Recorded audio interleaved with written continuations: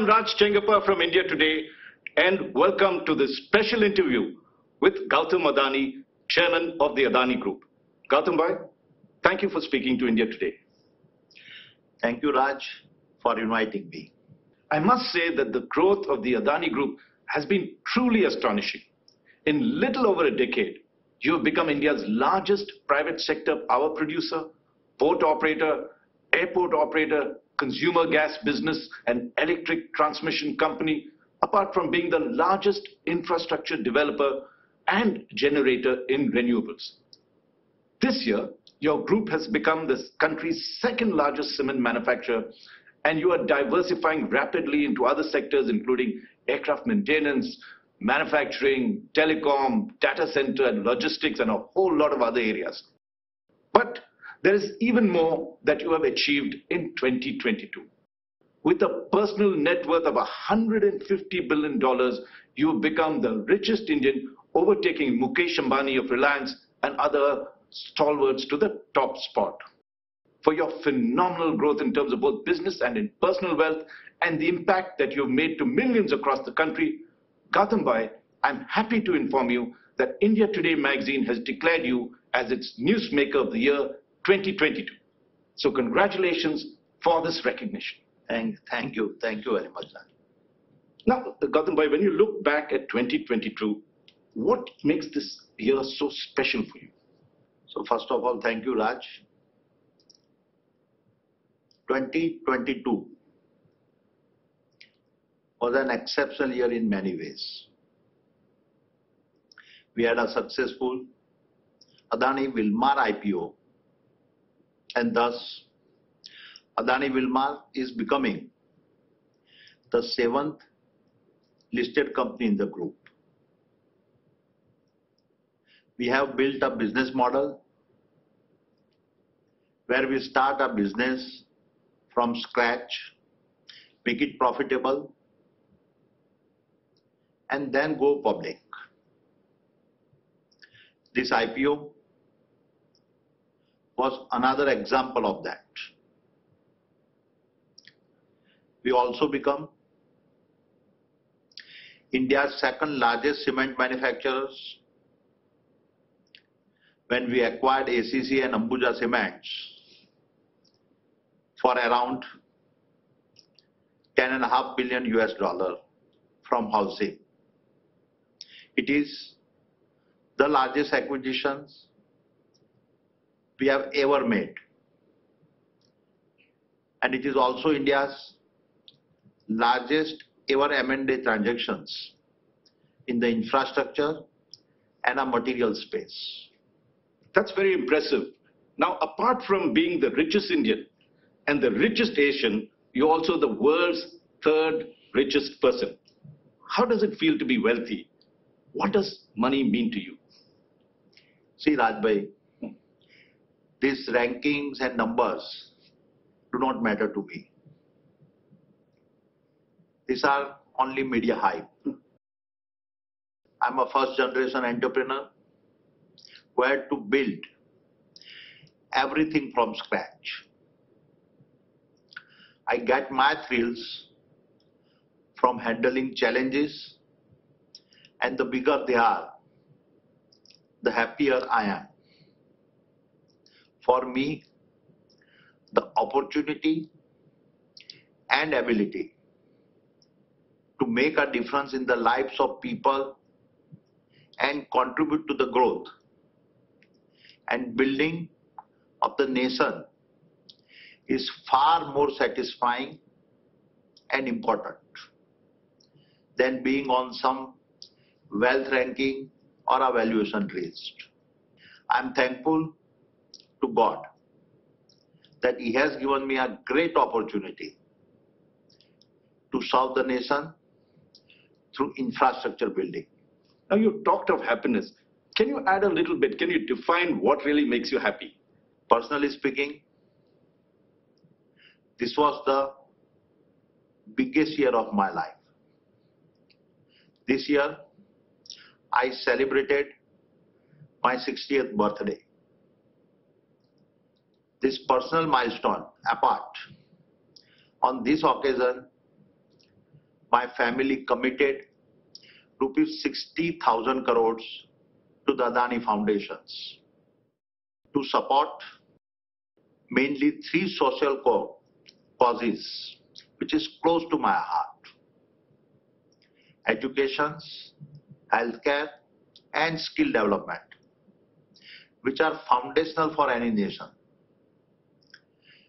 This has given me immense satisfactions and happiness, which no professional achievement can ever give. So Gautam, bhai, let's explore this further.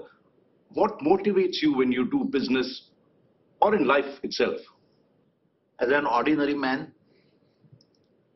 the courage, strength, resilience and tenacity of the average Indians are very inspiring and motivating for me. To share with you, at the second edition of our Green Talk series, I was greatly moved by the stories of Arunima Sinha and Kiran Kanojia, two extraordinary women who unfortunately lost their limbs but yet conquered the world. Arunima climbed Mount Everest and Kiran, a blade runner, is running marathons. Both are incredible women and the pride of India. They are the real heroes of a Naya India. Their stories moved me so much that I had tears in my eyes. I am truly humbled by their spirit.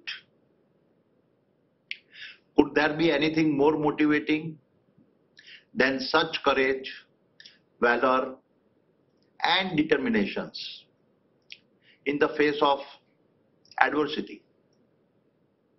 Seeing their story, my belief is further reinforced that there is no machine stronger than human beings. Such human stories are the biggest source of motivation for me. That's truly inspiring. I want to turn to business now. And let's look at the logic behind your group's phenomenal expansion in infrastructure as well as in new areas. I was born in a middle-class family, and I lived through the 90s, 70s and 80s when we had to struggle for Bijli, Sadak and Pani. That was a time when India had a huge infrastructure deficit in ports, airports and many other infrastructure areas. In contrast, China, which also became independent around the same time as India and had lower per capita income than India in 1990, began leapfrogging ahead of India in development.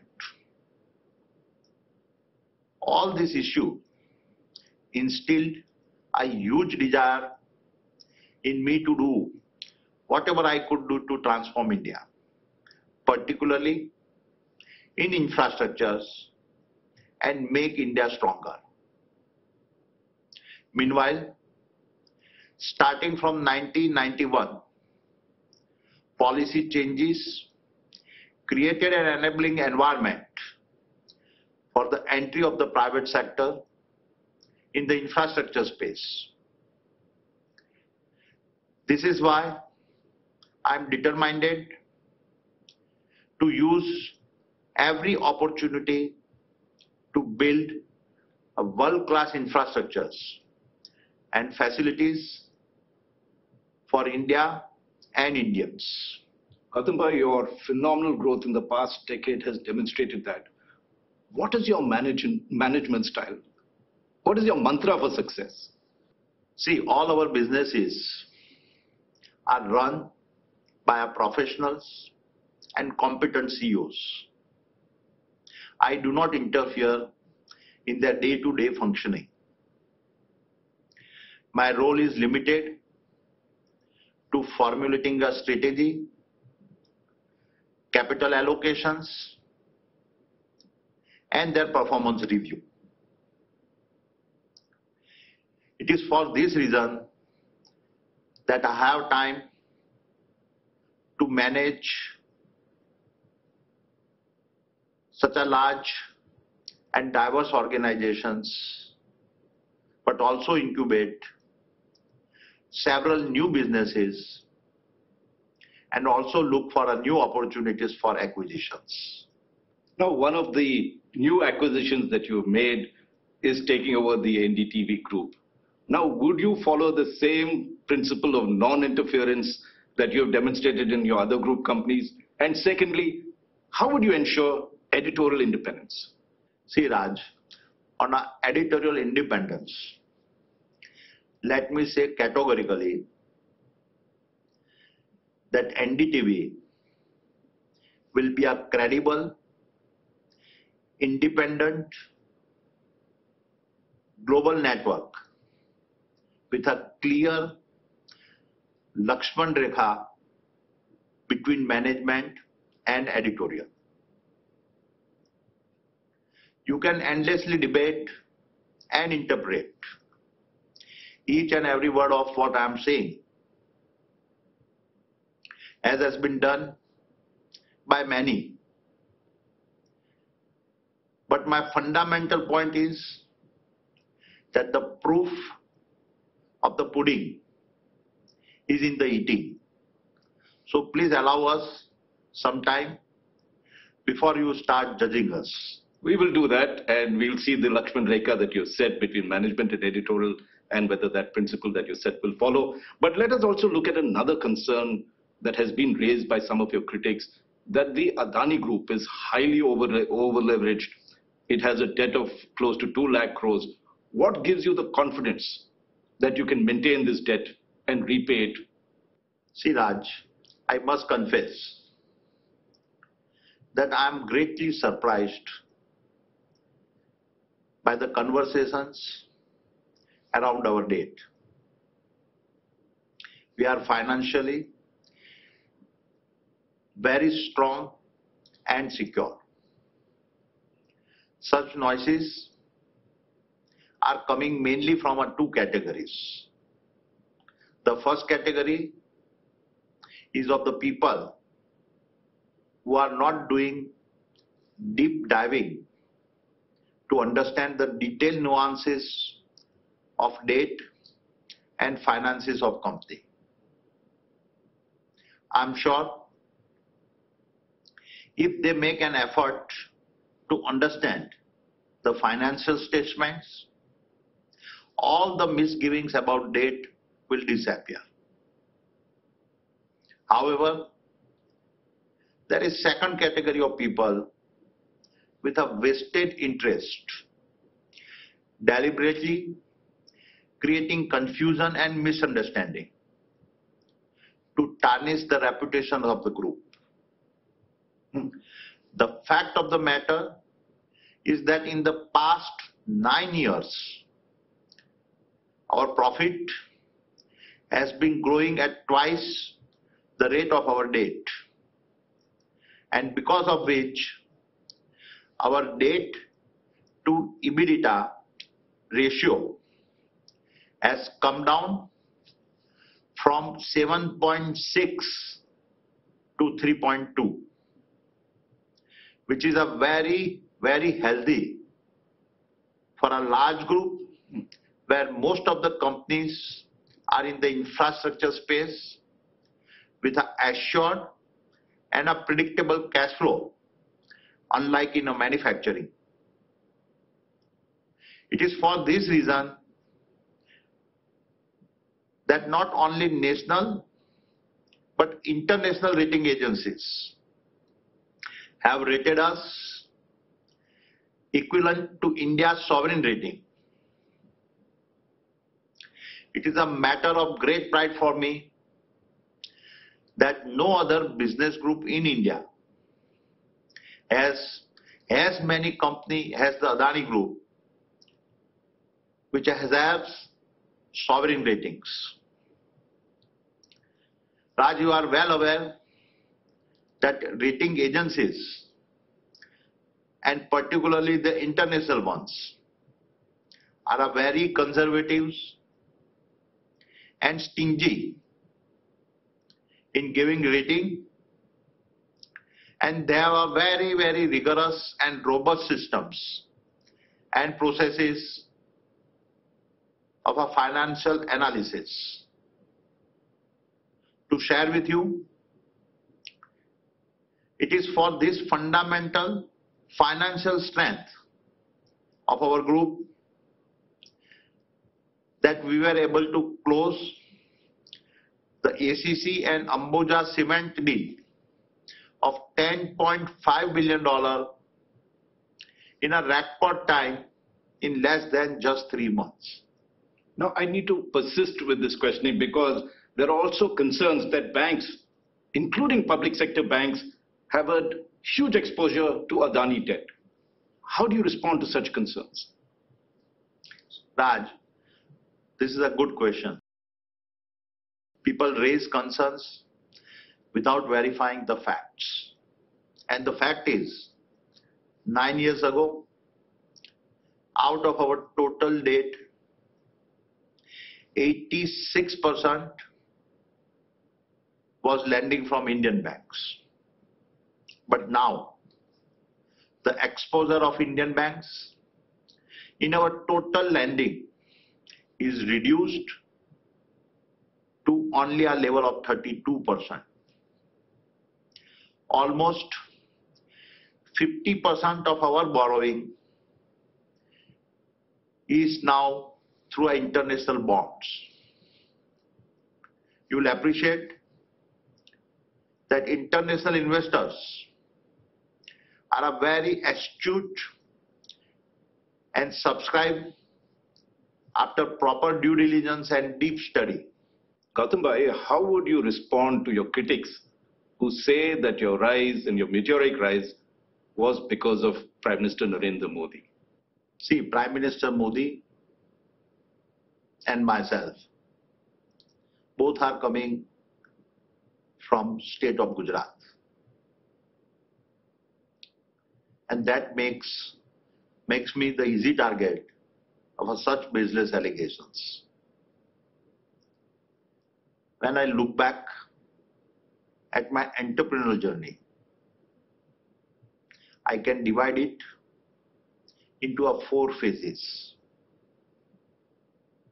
Many will be surprised to know that it all began during the tenure of Sri Rajiv Gandhi as a Prime Minister, when he first liberalized the EXIM policy, and for the first time, several items were brought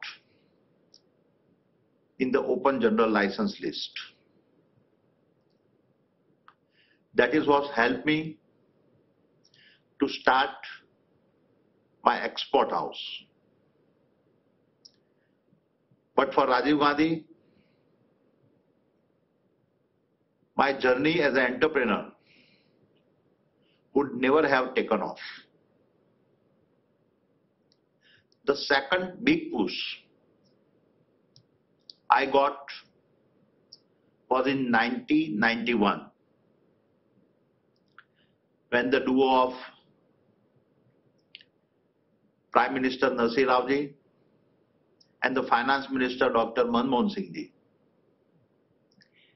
initiated sweeping economic reforms.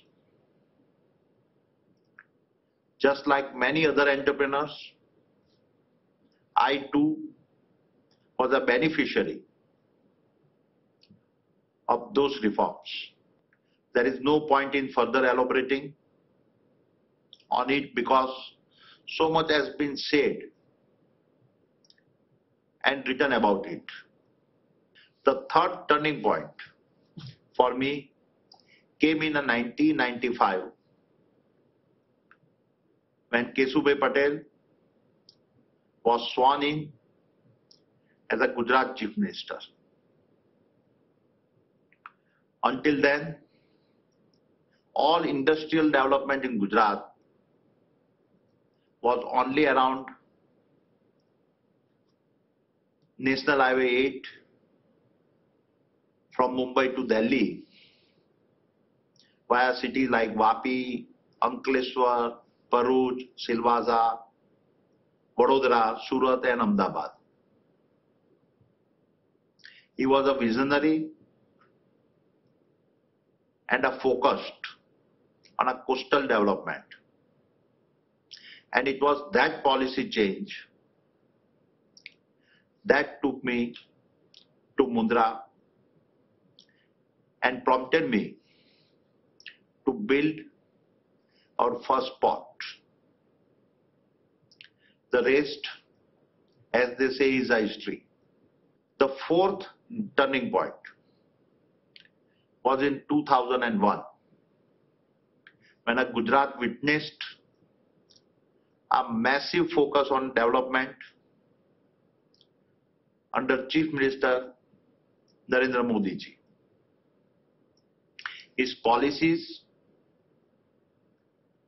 and their implementations went on to not only change the economic landscape of the state, but it also brought social transformations and development of previously underdeveloped areas. It also allowed industries and employment to take off like never before. Today, under his able leadership, we are seeing a similar resurgence at the national and international levels, where a new India is now asserting itself.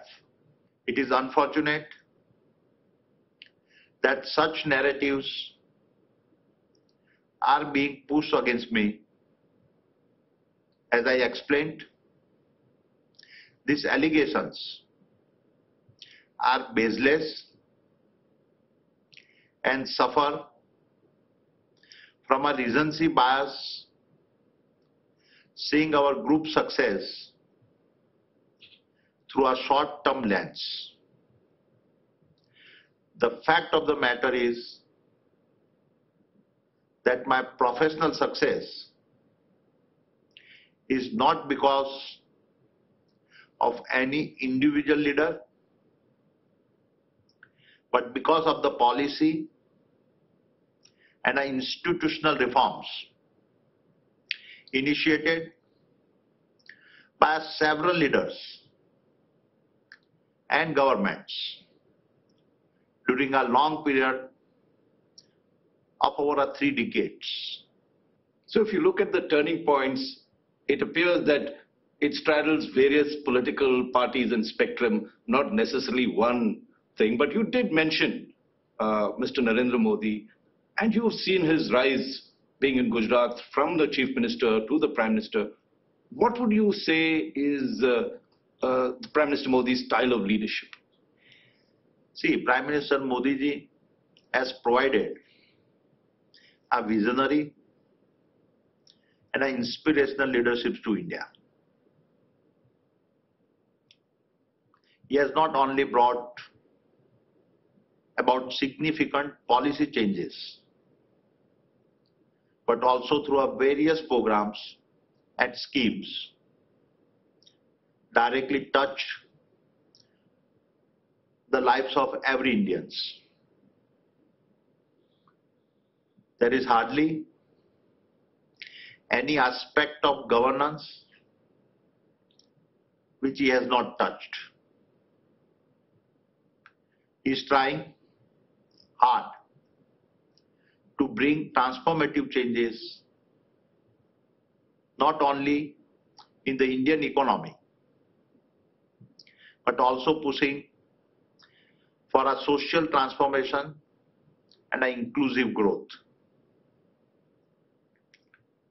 He has, through several innovative schemes and their effective implementations, given a strong push to industrial and economic development of India. Schemes like Atmanirbhar Bharat, Digital India, Startup India have acted as an economic multiplier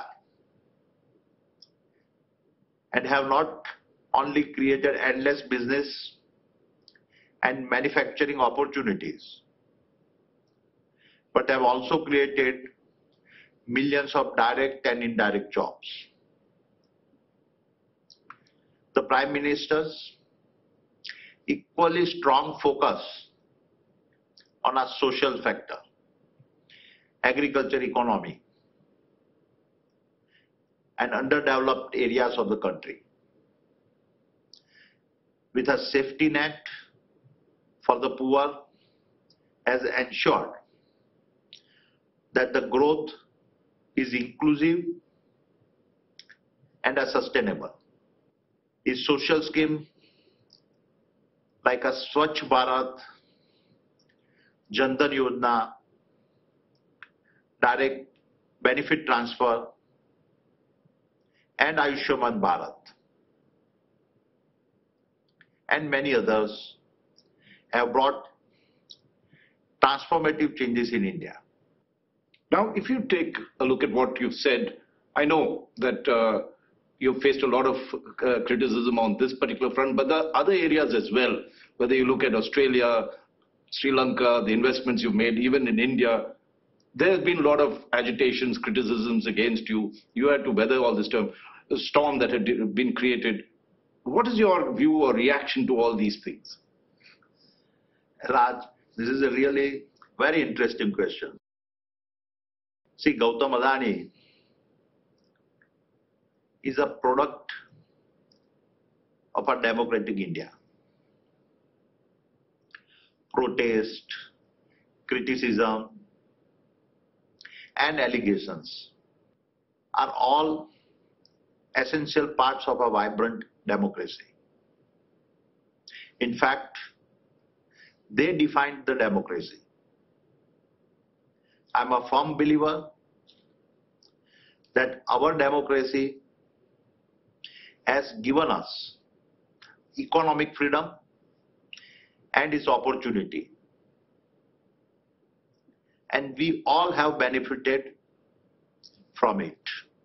Now, we cannot complain and do cherry picking about other aspects of democracy which have their own functional values within the boundary of law.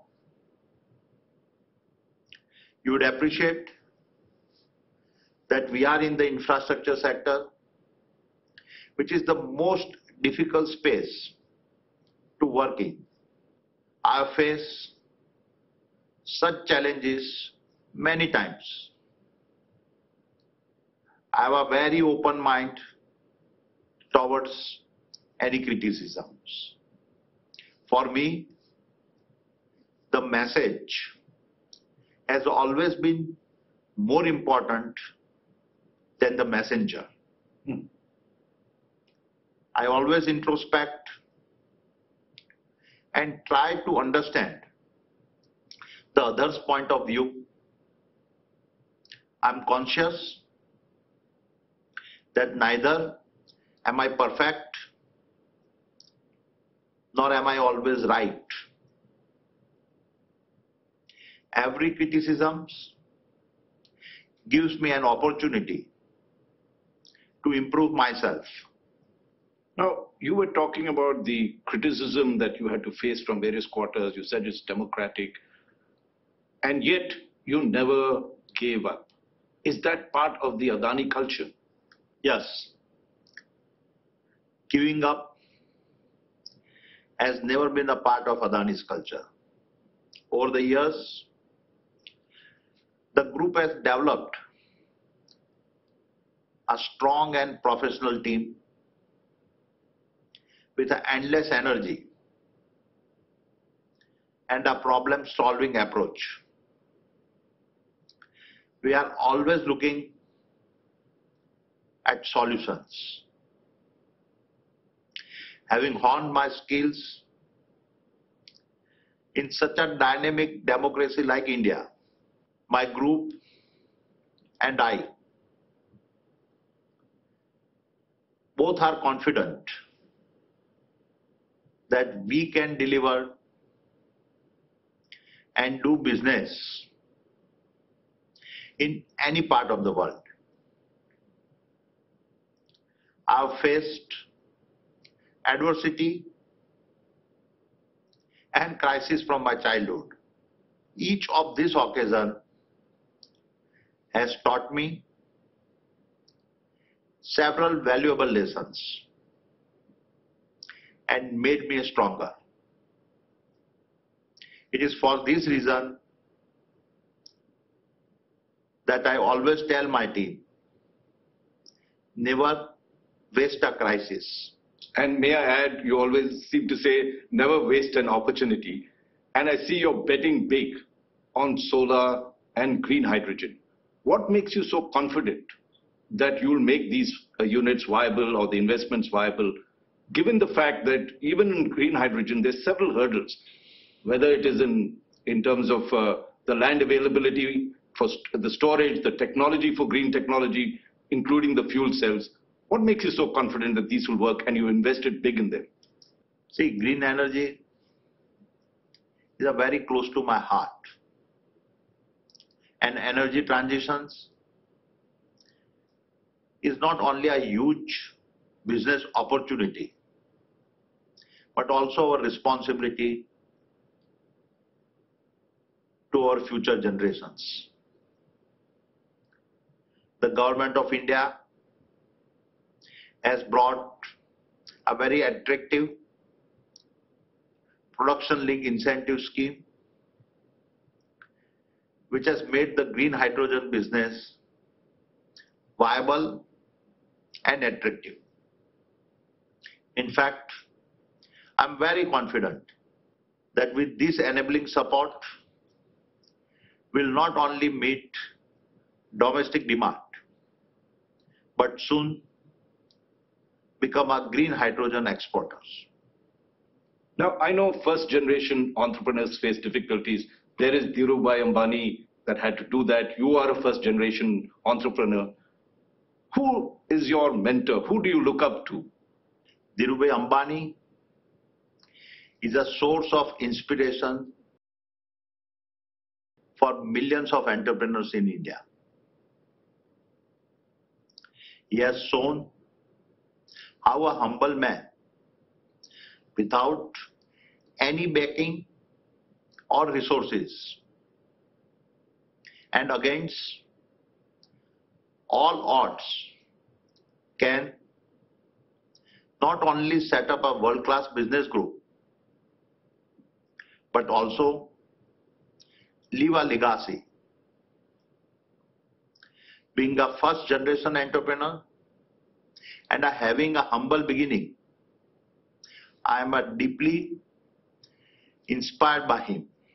Now, switching topics a bit and coming more to looking at ahead and the reality, what is the state of the Indian economy and how do you see India's growth in the year ahead? In our 75 years of independence, it took us 58 years to get to our first $1 trillion of GDP. 12 years to get to the next trillion, and just 5 years for the third trillion. But now, If you look at our pace of social and economic reforms, I see India adding $1 trillion to its GDP every 12 to 18 months within the next decade. I'm very optimistic about the growth and the prosperity of India. This optimism comes from the fact that in 2050, we'll have a young India of 1.6 billion people with a median age of 38. We'll also have the world's largest middle class population. This demographic dividend, combined with the largest middle class, will spur growth and prosperity in India and making it a $30 trillion economy. So clearly, this century belongs to India. I know we are running out of time, and this is my final question to you. Many experts think, and I'm wanting you to look ahead, many experts think that 2023 we may see a global recession. What is your views on that? See, Raj, I'm a born optimist and never lose hope. I recall that many pundits had painted a similar grim scenario for India during the 2008 global financial crisis. But India was successful in beating the predictions. I'm optimistic that the next union budget would provide a great opportunity to address all these concerns. A strong focus on a capital expenditure, employment, spending on social infrastructure and social security will help in facing the global headwinds of its recessions, and India will emerge more stronger. On this optimistic note, Gautam Bhai, thank you very much for this interview, and let us hope 2023 brings us a lot more joy, a lot more opportunities, and makes India greater. Thank you very much, and congratulations once again for being made India Today magazine's Newsmaker of the Year 2022. Thank you, Raj. Thank you for giving me this opportunity.